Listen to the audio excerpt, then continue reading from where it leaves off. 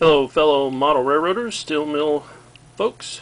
I'm doing a little something different today. I recently, within the past year or so, have been starting to collect collector cars. Now, I didn't know about it. I've been a model railroader for over 30 years and I just never really paid attention to these very, very cool collector cars. This one was especially hard to find.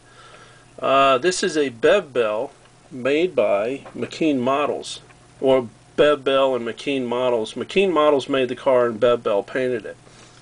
But this is a very, very neat covered hopper. As you can see, that's a neat car.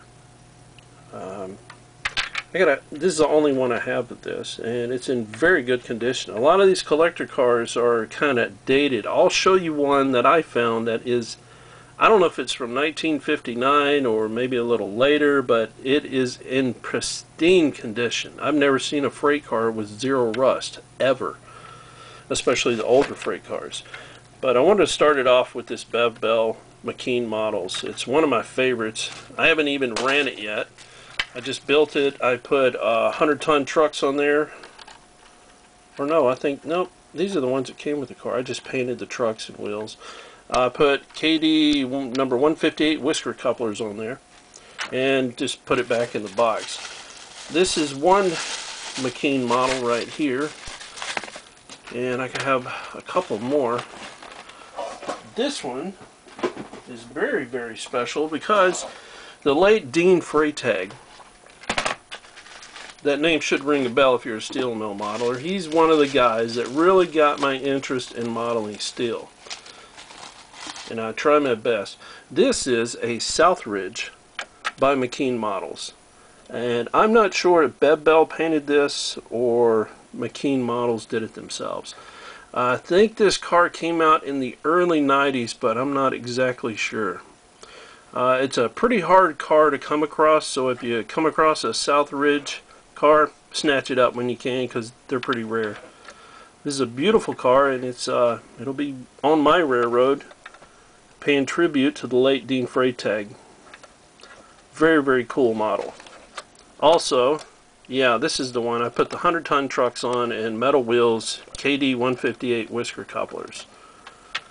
It's another great car. And like I said, I just started collecting collector cars. I, like many other people, collect the things I like. I don't like a lot of collector cars, like the state cars and stuff like that. It just doesn't interest me. Let me show you this really, really old one. This one is from, I think, about 1959. I can't remember how to pronounce this. Manitou? This is the Model Railroader magazine car. Silver anniversary, 1934 to 1959. If you look on here, there is zero rust. Like none. I don't know how old this car is, but when I got it in my collection, this is the way I received it. It must have been in a climate controlled environment for many, many years, because this thing is perfect. I didn't do anything to this car yet. You notice the trucks though. I don't care for the trucks, but hey, it's a very cool car. Also, KD 158 whisker couplers on this one.